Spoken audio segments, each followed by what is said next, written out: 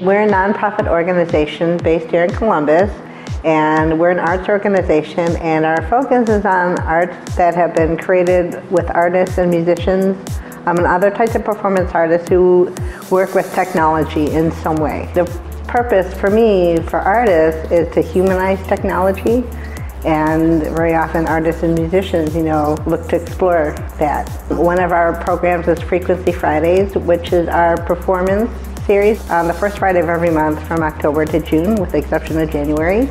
Another way we conceived of to be a little bit more visible was to offer low-cost, beginner-level workshops to introduce people to technology that they found fascinating but wanted a little bit more hand-holding. These workshops we have on one level are for teaching technology, but they're also about creating community, a community of people with an interest in the arts and technology too.